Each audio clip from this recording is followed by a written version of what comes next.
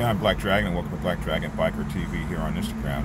You know, I saw something interesting today on one of my favorite Instagram channels, Sucker Free MC, where a guy said that his club had ridden into a city, more or less, and the dominant told him that they didn't like their colors and that they wouldn't be welcome in riding in that city in those colors anymore.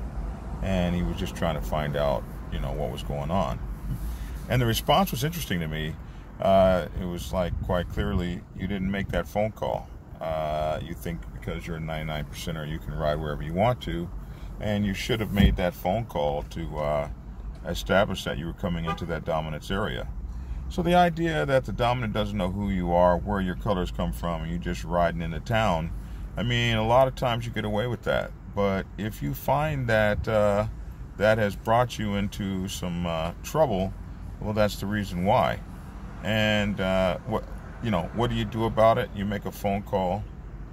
You apologize for that misstep in MC protocol. See if you can't get to the table and get it fixed, get it handled. Most things can be handled at the table if you have sense enough and the right kind of approach at getting things like that handled. And that's just part of knowing MC protocol and how it works.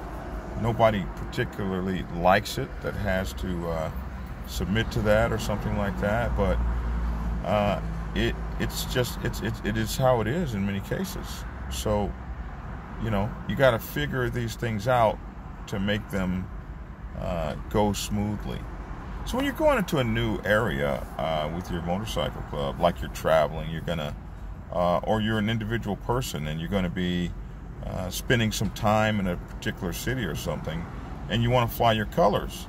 If you don't have chapters in that area, you haven't gone through the coalition, you haven't gone through the board, whatever the case may be, just popping up in a city and flying colors, I've seen that get more than one person into a little bit of trouble. Where you've got that very uncomfortable dominant club sitting in your face, looking at you real crazy, surrounding you, asking you who the hell you are and what the hell you're doing here. And I've seen guys have to take those colors off. I once knew of these couple of guys that went to Hawaii and they got the colors beaten off of them.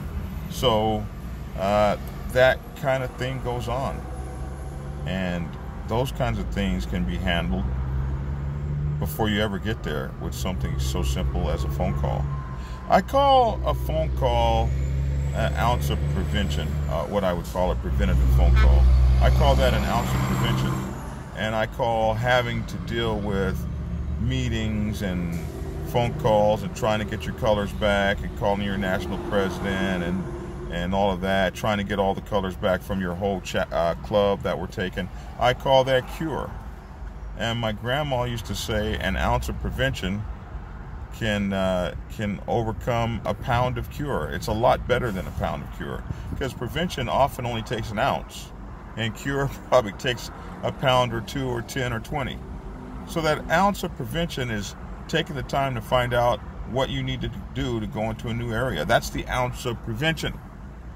And the pound of cure is all the headache and hassle you got to go through once you've made that mistake and now you're trying to correct it.